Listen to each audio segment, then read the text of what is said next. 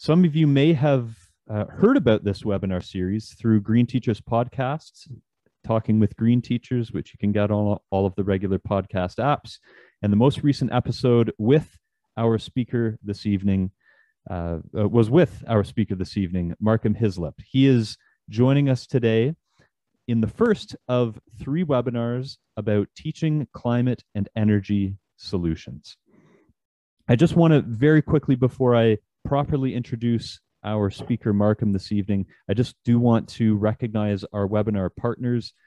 You probably heard about this webinar series from some of these partners, both in Canada and the United States. Many of them are fellow NGOs in the environmental education field, and we thank them very much for spreading the word about this, because ultimately we're in the same boat. We're pulling in the same direction towards a sustainable future.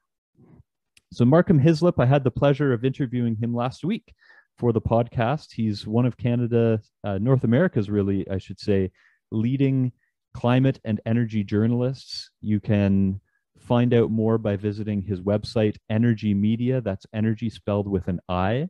He also hosts his own podcast, Energy Talks, which you can find on the regular podcast hosting apps. I've enjoyed many of his video interviews on his YouTube channel, which I highly encourage you to subscribe to. I've enjoyed many of his podcasts and have learned a lot, both in interviewing him myself and just in reading his work, listening to his work, and watching his work. We're very pleased that he is with us today, joining us from beautiful British Columbia. Take it away, Markham Hislop. Well, thank you very much, Ian. Really appreciate that. And also thanks to Sydney and Kathy for being part of the team that organized the presentation today. I am going to be talking about the energy transition. It's something, I'll give you just a quick bit of background about me. I've been doing online journalism. My wife, Joanne, and I started our first online news media company in 2008. So we're veterans of going broke at this. We've been around for a while, but we persevered. And we started doing a lot of energy reporting around 2000 and probably 12. And when we started Energy Media in early 2015, we wanted it to be an energy transition, do energy transition journalism, which means that we report on both the oil and gas industry, adaptation and decline, as well as the rise of the clean energy economy. And in the course of that time, and I guess this harkens back to my master's work that I did back in the mid 80s, which was all about the transition from horses and steam to power farming and machinery in Saskatchewan in 1900s to 1930s. So that's kind of where I got my first I got the itch around technology change, and the model that I used in my thesis I was able to adapt it for my work as a journalist, and it was useful to have all of that theory and some of the insights and basically have a handle on it. So, Ian, if we could get into the first slide, please. I have to apologize. I couldn't get my slide sharing to work on Zoom, so Ian is going to have to be the to have to operate that, and with any luck, there we go. So our audience, Energy Media's audience, is primarily influencers. So lots of academics and professionals and policymakers, and lots and lots of teachers, and not so much the general public, though we do have a fairly large following in Canada and to a lesser extent in the US and Europe. But I often am asked to explain, how the energy transition works. I do a lot of radio interviews. And so I've had to think about this in very, make it simple, easy to understand, put some structure, a framework around it so that everybody can understand. And Ian, if you could switch to the next slide, please. So this is a really simple one. And excuse me, I'm just going to, there we go. We're going to start as simple as it gets, just a timeline. And there have been other energy transitions.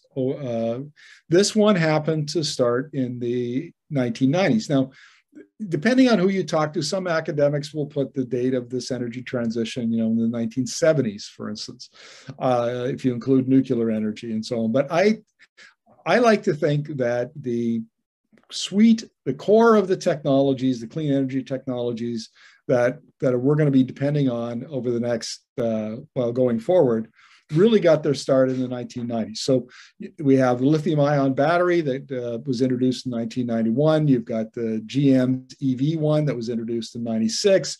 You've got commercial wind and solar farms that you begin to see in the 90s popping up in places like Texas, thanks to Governor George W. Bush's renewable portfolios, for example. And then we get into, roughly 30 years later, we get the 2020s where we are today. This is the decade of disruption. So all the technologies that were introduced back in those 1990s, and there's many, many more other than the ones I just mentioned, many of them were stimulated by government policy.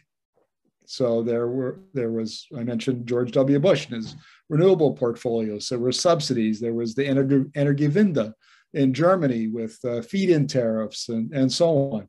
And that's what really provided the support for a lot of these technologies to begin to get out of the lab, get out of the people's garages, wherever they were developed, and get into the market where they could be used. And then over time, the technology was improved, costs came down. And after, I often liken it to priming a pump. And when I was a kid, my grandfather had a farm in northern Saskatchewan, and we would go out there, the odd weekend, and little Markham would be sent out to get a pail of water. So you'd have to go out to the pump, and you'd have to pour a little water down the pump to get it primed, and then you'd pump for a while, and then eventually it would begin to, it would flow on its own. It didn't need to be primed anymore. And the period from the 1990s up to today is that pump has been primed. And this technology now has got to the point where it is competitive, and it's beginning to move. It's moved into the marketplace. It's beginning to crowd out, push out the fossil fuel technologies, coal, oil, and gas. And so this is a really key decade. It's going to be a very, very disruptive decade. And we're seeing that already. It was just before I came on here, I did 3 hours of interviews for CBC Radio in Canada about the Hertz deal to buy 100,000 Tesla Model 3s for their rental fleet, mostly in the US and in a couple of European cities. And we're seeing more and more of that all the time. So the automobile industry is getting disrupted. The electricity industry is getting disrupted. The buildings, industry, on and on and on, are all getting disrupted. And after the 2030, there'll still be disruption, just probably not at the level and the intensity that we see today. Then we get into a maturing where these new technologies now are they either make up 50% or close to that of the marketplace. And then they kind of, they continue on for the next 20, 30, maybe even in some cases 40 years until they get to be 80, 90 or 100% of the marketplace. So we're going to start here with a basic timeline. And if you think of this as slow, slow, slow at the beginning, then a period of really intense disruption for a decade, and then slower,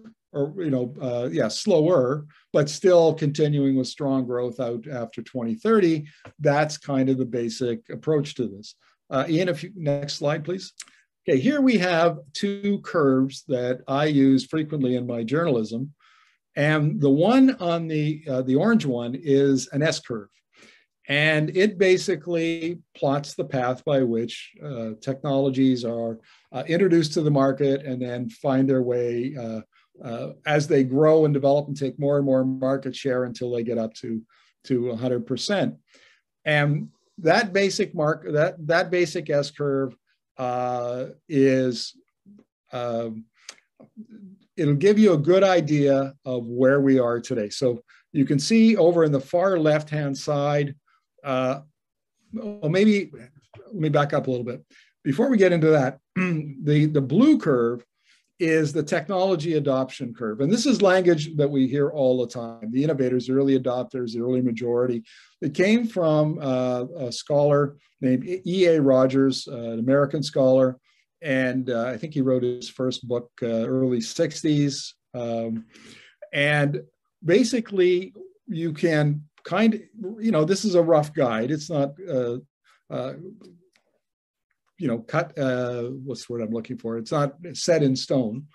But look, the technology we talked about before, like wind and solar and EVs and so on, and batteries, you know, they are now at that 5 to 10, maybe 15% share of the market. And so that tells us that we're past the innovators, and the innovators are generally those, we all know innovators. Those are the folks who will pay the most and put up with the highest degree of risk that the technology will fail. So those are the guys that are out in the tents in front of the Apple store, maybe not, you know, waiting for the latest iPhone, maybe not so much now, but, you know, 7, 8, 9 years ago, that was a thing. You know, they've always got to have the latest and the greatest, the gadgets. And then as the technology matures a little bit and gets more accepted, you get into early adopters.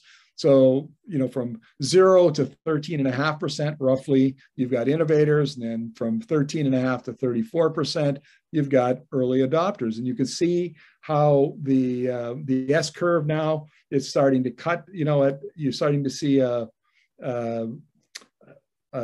inflection point is coming. My wife and I are early majority, and I'll illustrate the point. We bought our plasma TV, big 50-inch TV, in 2007. They'd been around for years before that, but that was the point at which the price had come down about as much as it was reasonably going to come down.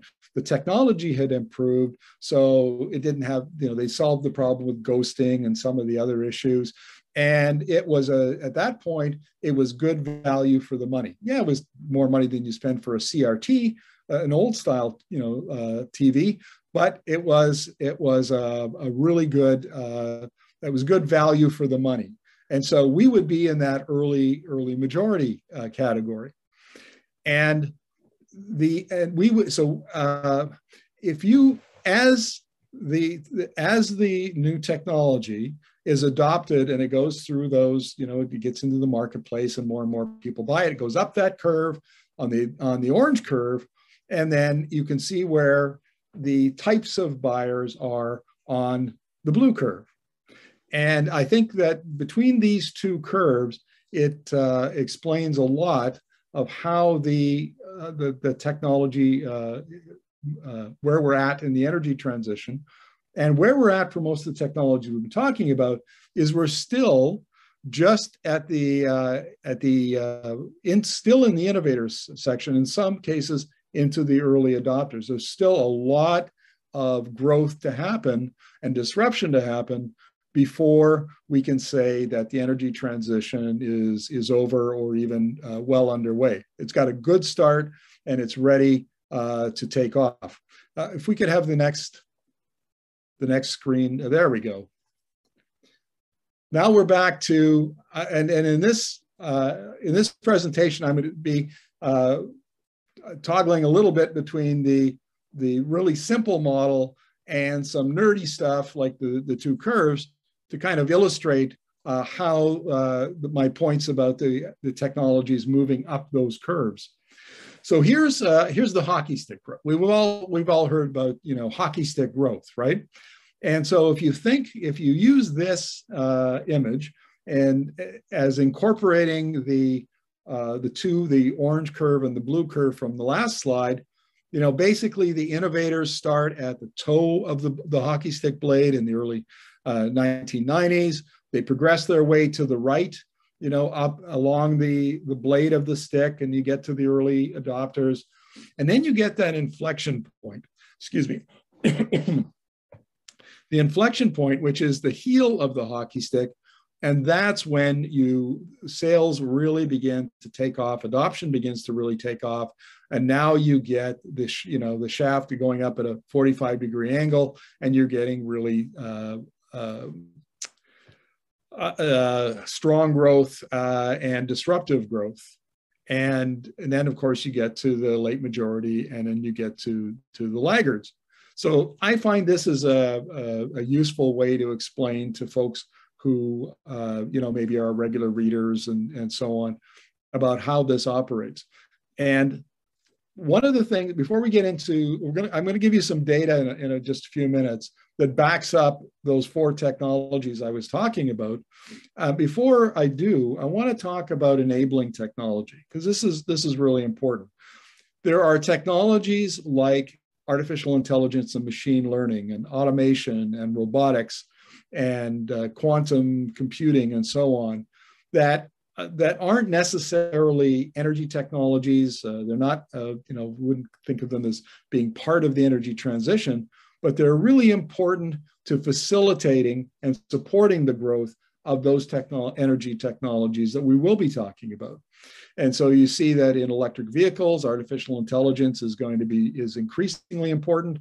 And when we get autonomous vehicles on the road, maybe later this decade, maybe by 2030, they'll be really important, because for crunching all of the data that needs to be crunched in order to keep the riders safe and the autonomous vehicle operating as it's supposed to.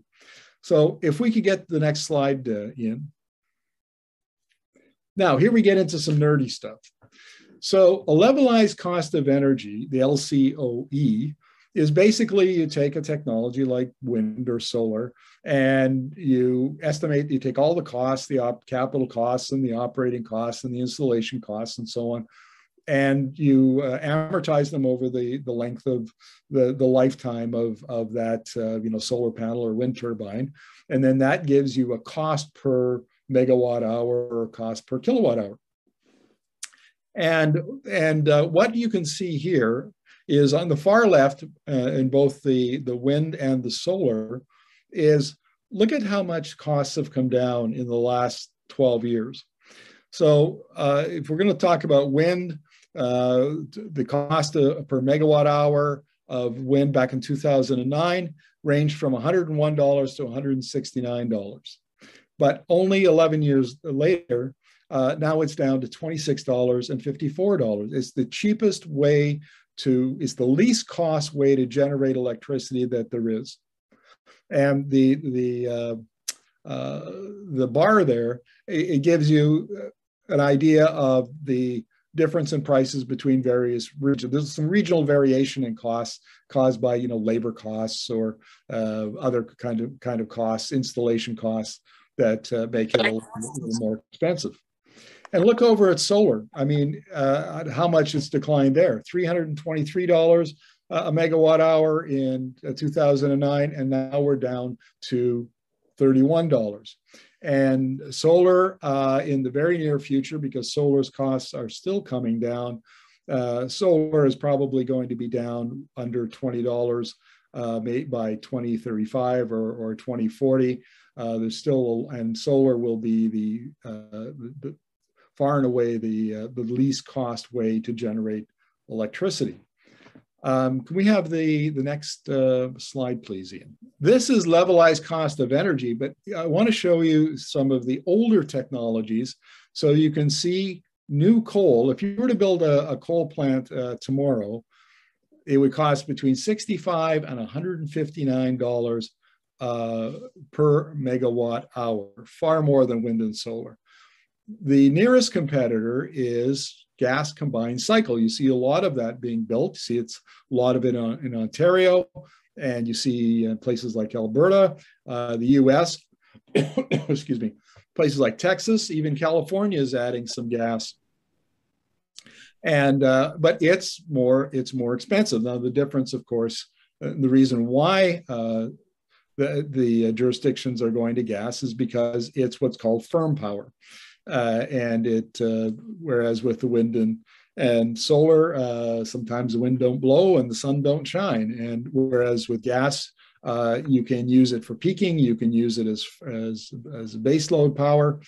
And so there's still gas. It'll be quite a while before we get all of the gas power generation out of electricity systems. This gives you an idea of how much more competitive wind and solar are. Just to point out a few others, we've got nuclear at $129. So all this talk about nuclear, small modular nuclear and so on. Sorry. It's not looking good for nuclear at those costs. Geothermal, that's another technology that gets a lot of attention in Western Canada. Is still expensive at $59 on the low end per megawatt hour. So this gives you an idea of just how much those technologies, the cost of wind and solar have come down, and why they're now at the inflection point. They're at the heel of that hockey stick and already moving up the shaft of the hockey stick as part of the energy transition. Sorry, folks, it's a little dry in my office. I'm just going to have a quick drink of water. Could we get the next slide up, Ian? Now, you probably heard that the International Energy Agency released its World Energy Outlook 2021 a week or two ago. And I just wanted to show you here what the forecasts are over the next decade. So there's three scenarios in the World Energy Outlook. So STEPS is basically the policies we have now. The yellow, the APS, is the announced policy. So they haven't been implemented yet, but these are governments talking about, in Canada, we've got a low carbon fuel standard coming. We've got oil and gas emissions reduction, emission cap that's coming, those sorts of things. So that's an announced policy, but still not implemented. And then in the green is the net zero by 2050 scenario, where governments take whatever policies or whatever steps are necessary to phase out fossil fuels entirely. And the point I wanted to make was, even if it's steps, apps, or net zero, if you look on the right for solar and wind and other renewables, they are far and away the method of electricity generation that's going to dominate new electricity additions during the 2020s. And I couldn't find a chart with scenarios that from 2020 to 2050, but I would imagine that they would go out. We would just see a continuation of that trend. So again, this is where we've hit the inflection point, and these technologies are lowest cost. They offer a lot of other benefits that the other forms of generating electricity don't offer, such as lower capital costs and flexibility and all sorts of things. Come with their own problems too, so that shouldn't be discounted. But nevertheless, that's why you're seeing these, the electricity sector is going to expand using renewables. And of course, as part of the climate policies, electrification is the #1 policy that governments are going to pursue to phase out fossil fuels and lower greenhouse gas emissions within national economies. So this is a very important part of the energy transition. And it's partly driven by policy, and it's partly driven by lower cost and other and higher value, other benefits. And this is a point at which scholars debate. So which is the most important? Is it policy or technology change? Should they be given equal weight? Personally, I fall down on the energy transition now is essentially driving the bus. I know we talk about climate change all the time and the need to lower emissions, but the truth is, that if all policy stopped tomorrow, the energy transition would continue. The clean energy technology is simply cheaper, better, and offers more value than fossil fuel technology. And so if you took away the policy driving the part of it that's driven by policy, then the energy transition would just be a little slower. And so I liken this to a bus. The energy transition is a bus, and if you want to decarbonize faster, you press harder on the accelerator. But the bus is going down the road anyway. Can we get the next slide? Great. Now so we're talking about electric vehicles. This is a levelized cost of driving. So it's the same kind of a calculation for electric vehicles as we saw earlier for electricity generation. And this was done by the Canadian Energy Regulator using 2018 data. They did it in 2019. And you can see for the internal combustion engine car at 34 cents per kilometer, already in 2018, the electric vehicle is 1 cent per kilometer cheaper. And now the electric truck is a couple cents more expensive than an internal combustion engine truck, but not much. And now, if you go down to 2030, and again, these it's using extrapolating 2018 data, you see already the EV car is less expensive, the electric truck is more expensive, and those numbers just keep dropping as when we get to 2040. So, and an interesting note about this study is the baseline for kilometers traveled was 15,000 per year, which is, basically under 1,000 miles per month. And if you're driving more, if you have a long commute, I remember, probably 15 years ago, my wife and I were standing in line at Disneyland down in Anaheim, California, and we got talking with a couple, and they commuted an hour and a half to 2 hours every day. Well, that was for a Canadian, we think in terms of 10 or 15 minute commutes. That's a long commute, and these folks were driving, I don't know how many miles that would, but a lot of miles, and so for them, their costs actually would be quite a bit lower in an electric vehicle. So, and this gives you, and these charts, because the costs of EVs are dropping faster than we expected, batteries are dropping faster than we expected, and so on.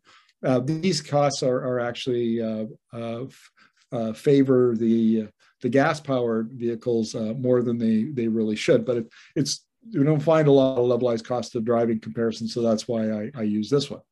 So Ian, if we could get to the next slide, please. Now I want to give you, this comes from the IEA's World Energy Outlook. No, sorry, this is a Bloomberg New Energy Finance, their 2021 EV Outlook, and they're kind of the definitive forecasters on electric vehicles. And look at the curves for adoption just in 2025.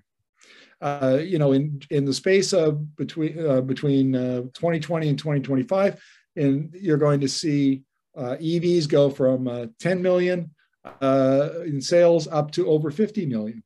And for e-buses and commercial EVs, you see a similar kind of a curve. And in electric 2- and 3-wheelers, you see still a fairly steep curve.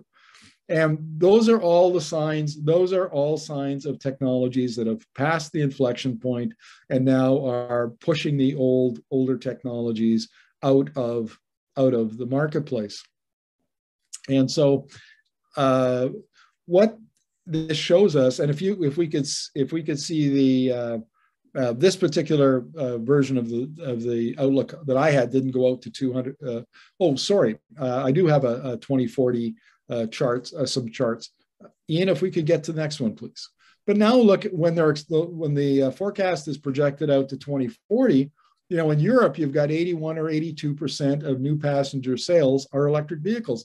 China is like 77, 78.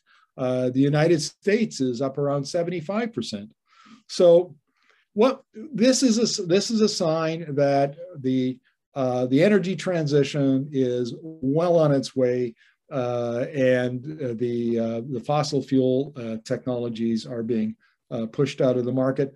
And that gets back to that simple little model we had. Maybe if we could get the next slide up, Ian. Here we go. So this little conceptual model of the hockey stick with the innovators all of the data that I've showed for electricity generation and electric vehicles, and I didn't have anything for batteries, but the curves all look pretty much the same. But you can see that that's where the energy transition is going. And so if we're going to solve the issue of climate change, a lot of it is going to have to be taking the old technology that got us into this mess in the first place and replacing it with better technology that doesn't emit and is either low carbon or zero carbon. And if you're explaining it to students, this is not a bad little model to use. It's there's data well beyond what I've shown you here that you can find fairly readily on the web with the major all kinds of information from the International Energy Agency, the International Renewable Energy Agency, IRENA, the U.S. Energy Information Administration has got a lot of information on this. There's, excuse me, there's no shortage of data to back up where we're going with this, and that you can plug into this little model to demonstrate and to prove where we're headed. So, Ian, that's the end of my presentation. Thank you very much. It's kind of funny. Normally when I do these kinds of things, I don't talk to a PowerPoint. And I apologize if I've been a little bit, normally I like to do the podcast thing because I can just talk and tell stories and so on. But this kind of talking about a model to explain the energy transition, it helps to have those visuals of the hockey stick and the timeline and the access to the data. So I haven't been quite as articulate as I would have liked to, but I hope that I explained that well and everybody kind of got the gist of it. So Ian, if you want to throw it open to Q&A. Yeah, so just a quick note, we will send the recording out by the end of the week and a follow-up email to all of the registrants, including those who weren't able to attend live. That includes all of the resources that we talk about. What I think we'll do, we'll take a couple quick questions now, and then each of our partner organizations are going to share some resources that are very relevant to what Markham has just been talking about, using this simple model to teach the energy transition. And then anyone who wants to sort of linger on afterwards, by all means, stick around for any additional questions. If you do have any questions now, you can throw those into the chat box. I want to kick things off because both in this presentation, both in the podcast discussion, there was this great sense of optimism about the fact that this is almost like a runaway train that's already happening, which is very encouraging. And we just saw that report come out in the middle of September from the Lancet about climate anxiety. And that's certainly not the only place where we've been hearing about the impact that this is having on all people, but these reports were focused on young people. But then on the flip side of the optimism is the potential for so-called techno-optimism to be another delaying or deflective tool for people whose interests are different from having an energy transition. So the question for you, Markham, is what is that sweet spot in optimism based in reality, but also this techno-optimism that can have an insidious side? Right. The idea, I think, the insidious part of techno-optimism is that we don't have to do anything ourselves. We don't have to take any actions, either on the policy level or on the individual level, because technology is just going to come along and save us from ourselves, basically. And while I do think of myself as a techno-optimist, that is that if we can make this transition to these new technologies, society will be much better off. We have at least a decent shot of arresting global warming at 1.5 degrees Celsius. During the podcast, Ian, you and I talked about Tony Seba, who is probably the king of techno-optimists, because he believes that there are revolutionary technology that is transforming different sectors of the economy, electricity, transportation, food and agriculture, and so on. And in the same way that technology changed 100 years ago. So if, I did my master's thesis on the transition from horses to tractors and combines, basically.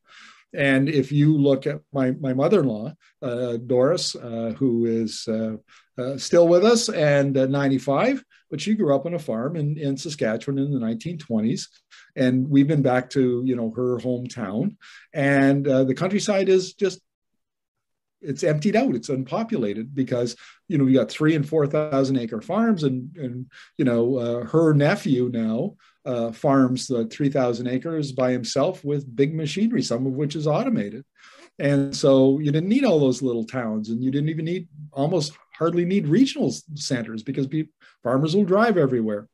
And it transformed Canada and the US from rural agrarian societies into urban societies. And you can't understate the magnitude of that change. And so that kind of transformation is coming not only, Siba would argue, not only in how we use energy, it's coming in basically how we lead our lives. We will lead very different lives, how we eat. We won't be eating a lot of beef and meat. We'll be putting together food basically in laboratories, almost like the Impossible Burger that A&W offers here in Canada.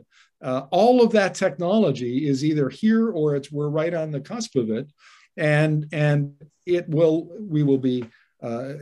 will happen at lower cost. We will be healthier. We will fix climate change, he says. And we will be, I was going to say compatible with the environment. We will be much more environmentally friendly than we are now. So there is the hope. And I don't mean to say utopia, because you can't have 7.5 or 8, 9 billion people on a planet without having, being disruptive and having problems. But Tony Siba holds out the hope that this next iteration of humanity, that based on new energy technologies and all these things, will be much better than the current one. And if you take that view, that is the only optimistic view I've ever run across that I would share with a teenager and say, man, there's hope. The life that you are when you get out of high school and you go through college and you get out into the marketplace, start a family, do all the things that humans do, there is a possibility that you will have a better life. And so the downside to that is we just sit around and do nothing because technology is going to save us, and we don't do what we should do and act in a responsible manner, and we don't so on. So as Siba points out, if we don't make good societal choices and our leadership doesn't make the right decisions, good decisions, it could easily be catastrophe as much as we could have utopia. So that's a perfect transition to Sydney's question. And we'll take these two questions that are in the timeline, then we'll do the resource share, and then we can take any additional questions after that. So in terms of making those right choices, obviously we have to rely on our political leaders for much of that. And that brings us down to policy. What are some of the key policies? If we had to prioritize, what are the most important ones to really propel this transition forward? Sure. Before I talk about specific policies, let me tell you about a debate that's going on, and this has played out in very practical terms in Canada, and you're starting to see it more in the United States. So I interviewed a professor named Dr. Danny Cullenward from Stanford. He had written a book with a colleague of his about climate policy. And there's been a lot, economists love carbon pricing, right? They love carbon taxes, cap and trade.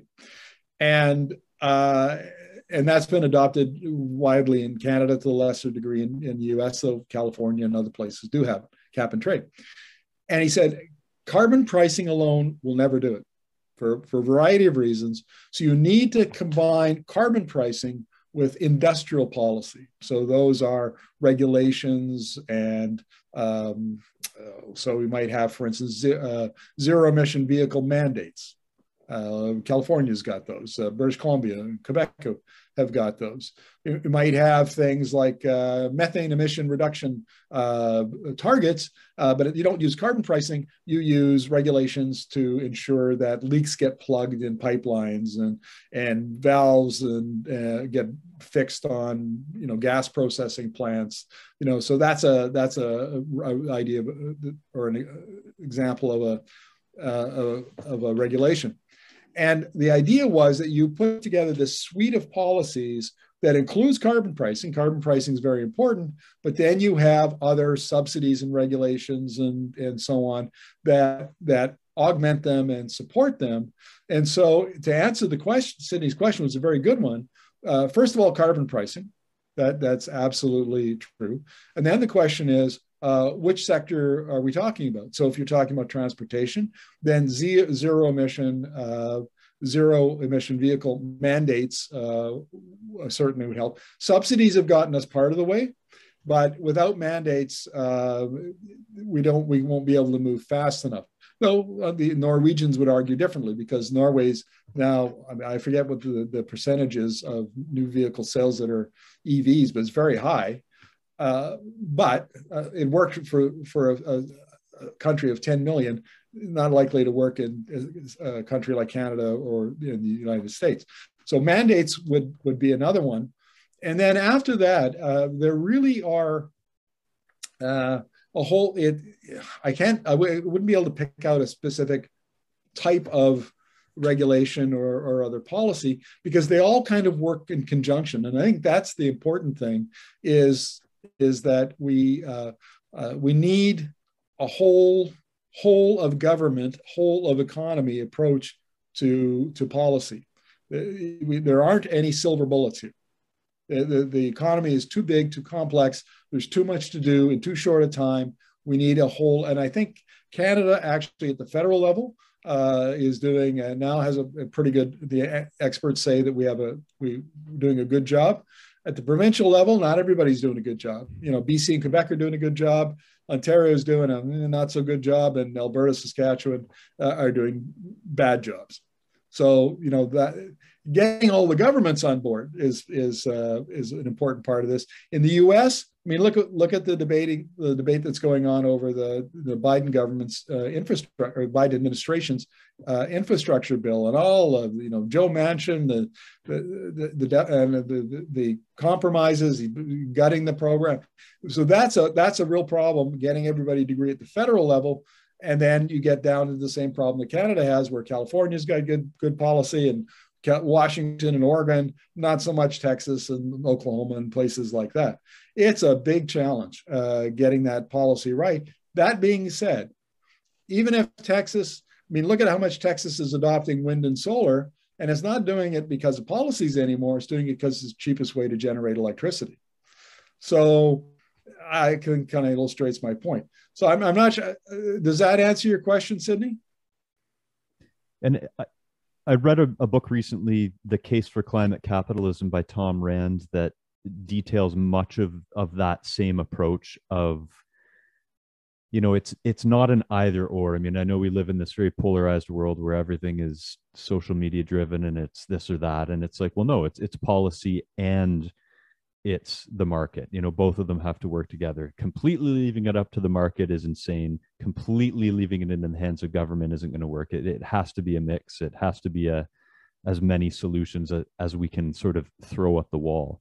And that links nicely to Beth's question about, given the timelines, the two dates we hear about the most short term are 2030 and 2050. Do we have enough time to meet those targets with the adoption timelines of the technology? Beth, that's a really great question, and I don't. There is no answer. I don't. Well, I guess we'll have to see. The projections are right now that we're not going to do it, but by the same token, we're still in a position where we could do it. And I think that China and the U.S. are, the two world's two biggest polluters or emitters of greenhouse gas emissions. are going to have to get their act together. And how difficult that is, again, getting back to the debate around this infrastructure bill and the Build Back Better Act and all of that stuff. The debate that's going on in Congress right now illustrates how difficult that is. And so, we all had high hopes for COP26, starts this week.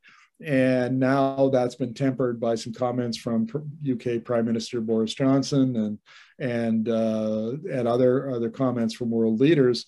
But that at the end of the day, I think the International Energy Agency was pretty succinct about it. Without stronger government policy, we're not going to make it. It's as simple as that. We have all the technology we need, and we'll have some better technology as we go along. I mean, hydrogen will be commercial in 2030 or 2035 in a way it's not now. Small modular reactors, depending on how you feel about that, might be around by mid 2030s and so on. But it won't be enough if we don't have strong policy. And there's another side to this, and that is, think back again 100 years and to the emergence of the internal combustion engine and all of the industries that flowed from that. I mean, auto manufacturing, truck manufacturing, implement manufacturing, freight service, airplanes, aviation industry. All of that really began in the period after the First World War, and the kind of economic transformation that happened then is essentially begun now. And if North America or if Europe, parts of Asia, we're all competing for that to be competitive and to be dominant in these new industries. And so it's not just greenhouse, it's not just the climate issue. It's if we want to maintain our level of prosperity and to have the kind of life, our kids to have the kind of lifestyles that we've enjoyed, then we need to invest in these new industries to do that. So this is almost a wicked problem, so complex that there is no solution for it. And I don't know where that leaves us, frankly. It's difficult, but you asked the question, do I think with all of the technology, the new technologies that are coming, are we going to meet our GHG emissions targets? I'd say it's at best a 50-50 at this point in the game. We do have the tools. It's just the matter of taking that decisive action now. This is certainly something we hear again and again. I'm going to pass the virtual baton over to Sydney now. She's going to be sharing some teacher resources from the green learning side, and then I will do the same from the green teacher side, and then Kathy will do the same from the ACE side. I'm also just putting in the chat box the feedback form. It's a Google form, only takes a couple minutes to fill out. We would invite everyone to do that because remember, this is part one of a 3-part series. In the next session, which is Wednesday next week, we will be digging a bit more into this discussion about different approaches to the energy transition and to what extent the market plays a role, to what extent policy and government plays a role, and getting much more into the nitty-gritty and details of that, which is, of course, a very interesting and essential discussion. So, Sydney. Awesome, thank you. And thank you as well, Markham. That was fantastic. I know I learned a lot of really new information, which is awesome, especially seeing that data makes it really real. So hi, folks. I'm from Green Learning. We are a national not-for-profit that creates free online resources about energy, climate change, and the green economy. Today, I'm just going to be briefly showing you one of our programs called Re-Energy. So this program is all about renewable energy technologies. I did drop the link there in the chat. So if you want to check it out, you can head there. All the resources are free. This particular program is geared towards grade 4 to 8. If you want to get some curriculum connections, you can download the resource here. I won't get too much into that. I'll just give you a brief, as Marco mentioned, we're going through this transition to these different types of renewable energy, particularly wind and solar. Within this program, we have 7 different modules, each covering a different type of renewable energy technology. Within each of these modules, there are student-friendly backgrounders. So if you're looking for information that you can pass right off to your students, they can read and absorb and understand that information is there. There's also activities to get to know these different types of technologies, as well as construction plans. So students can actually build every type of renewable energy technology that you see here, starting with the famous solar oven. We are in the process of adding a PV module construction plan to this module, which will be an electric vehicle, a solar electric vehicle. We also do have an entire suite of activities geared towards teaching students about not only what electric vehicles are and the market, but also how to adapt to them. So, for example, planning a trip in an electric vehicle is much different than driving a combustion engine vehicle. The planning is different because the infrastructure is different. Looking at what type of electric vehicle you would buy, you know, range has increased substantially over the last few years and will continue to increase, but that's still something that families need to consider and students need to be aware of as they move forward. So all of these activities do have lesson plans, so step-by-step instructions and assessment tools with them. Moving into wind energy, and I'm just going to pop into one of these activities and just actually show you what this program is like. So within our wind program, of course, you can build a wind turbine, a model wind turbine, but you can also play around with some of our simulators.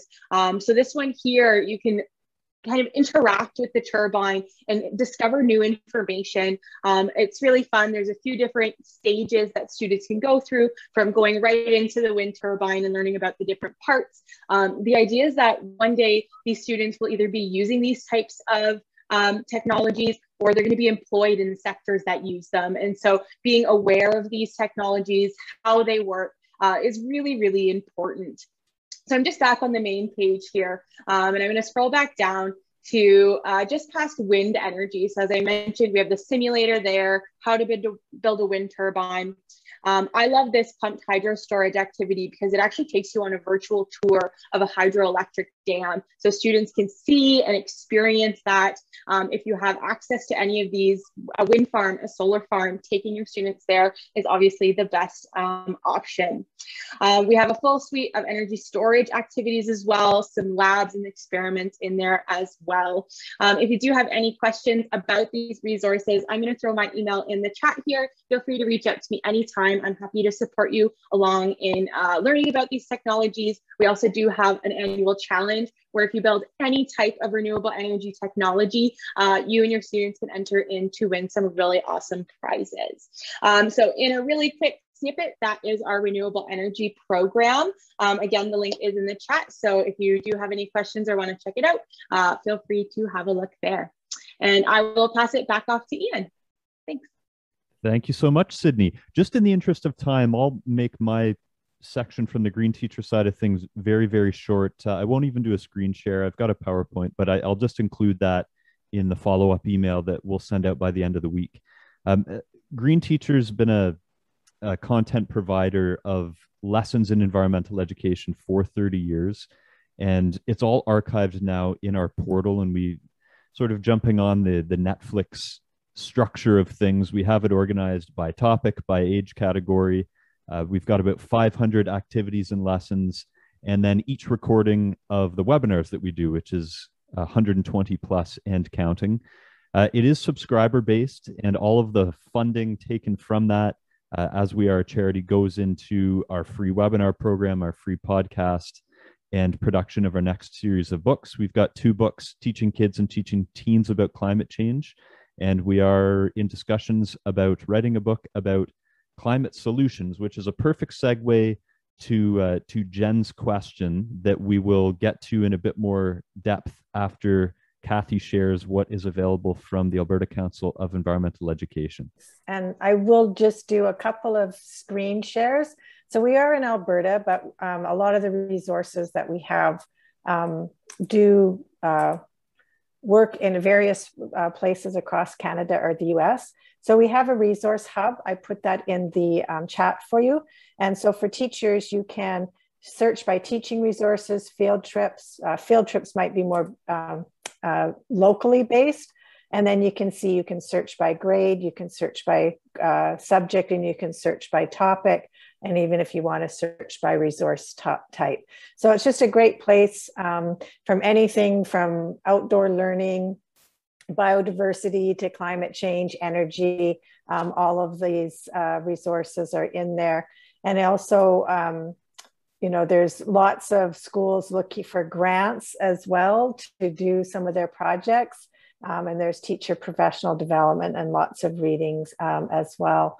The other thing that I'm just going to mention is Eco Schools Canada is now available across Canada. It was a program started in Ontario, and basically Eco Schools Canada is helping schools kind of create their action plan. So it is very much about schools taking action. And then schools, they have over 40 eco actions that you can do in your school, and it helps you get certification. But it's really just trying to give recognition for the environmental learning and climate action that schools are taking. And so that's available for any school in Canada. We're a partner with them and providing support here in Alberta. And I know in the United States, there's the Green Schools program as well, which is kind of similar. And also just, it helps. I always use the slogan, it's from Dr. David Orr, that hope is a verb with, I say this all the time. Hope is, I've lost it. Okay, Ian or Sydney, one of you know it? No? Something like hope is a verb with its gloves on. I don't think with its sleeves rolled up. Sleeves rolled up. Yes. Yeah. I thought I was like, that can't be right. So, and it's just that when we roll up our sleeves and take action, that's what can give our students hope, because then they feel like they're doing something, and it gets away from the doom and gloom side of climate change, which really ties into that. So check those out. That's all I'm going to share for now. And then we can dig into more of Jen's question if we want. Yeah, and that certainly answers a big part of it. I mean, eco-anxiety, eco-grief, climate anxiety, climate change anxiety, it goes by different names, but they're all very much in the same boat. And it's real, it's growing, it's getting worse. And it's not just young people either. It's just the young people are the ones that are projected to live the most of these impacts. And a lot of books have been written about it. Sydney mentioned Hope Matters. I'm reading a book right now, Commanding Hope by Thomas Homer Dixon, that talks a lot about how we do need to, as a starting point for hope, we do need to start with clear-eyed realism. And that in this topic does involve looking at some very distressing things.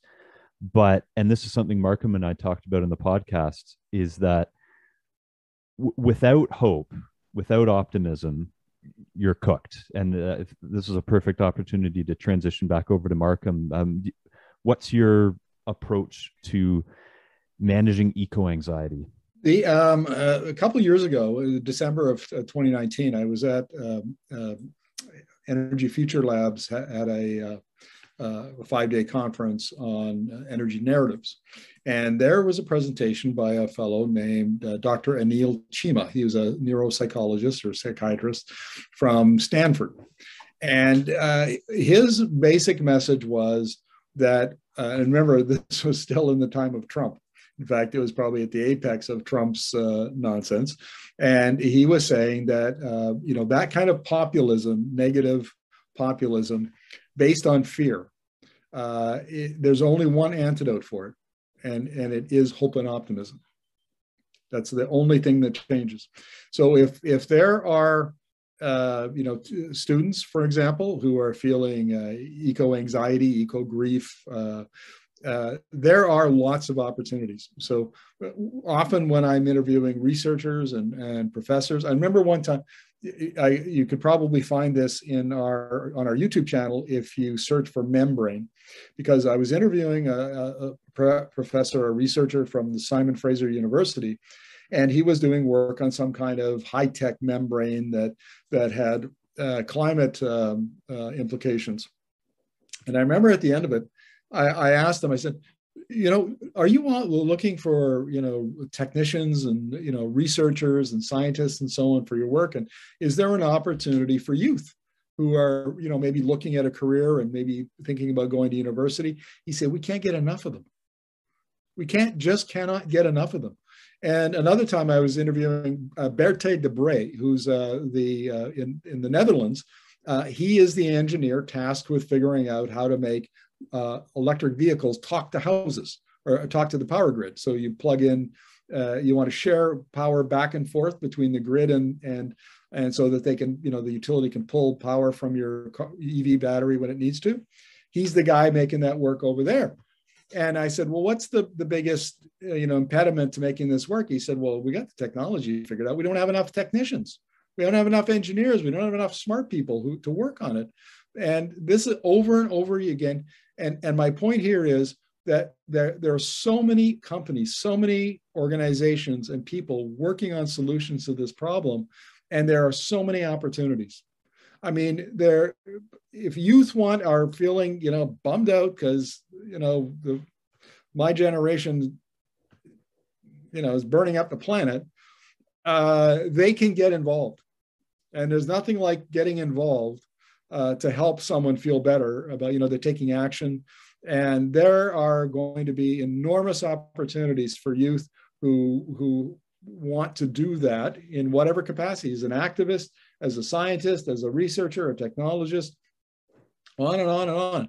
If they want to look, the people that I'm asking the question of say that they want them, they're looking for them, and that might be you know, an answer or a partial answer to your question, Sydney, you know, about what to do, is get people involved, because there's certainly lots of opportunities. Oh, sorry, it was Jen, wasn't it? Jen. That's a very fitting note to end up on. And I know we've gone a bit over the hour, but thank you, those who stuck with us, for doing just that. Again, we'll have the recording of this ready by the end of the week, and we will send the link along in a follow-up email that will also include the resources that we've shared, links, and the text from the chat box, because there's been some useful stuff in there as well. And remember, part 2 of this series is next week, same time, same day of the week, Wednesday. And then part 3 will be later in November. So let your friends and colleagues know. You know, a big part of these is the opportunity for discussion, and I think everybody is coming with big questions and concerns related to this and how to teach this. And we love to get that discussion going and get even more people's input. So keep spreading the word. We'd love to continue getting the word out to folks, because this is really important stuff. And we don't know what the future holds, but there is very real reason for hope, and we don't have to create any new gizmos, as Markham has detailed so well for us this evening. So thank you for joining us. Let us know if you have any questions. Drop us an email, and we hope to see you next week and in part 3. And don't forget to click on the evaluation link so that Ian put in the chat as well. Yeah, we have prizes for that as well. Ooh.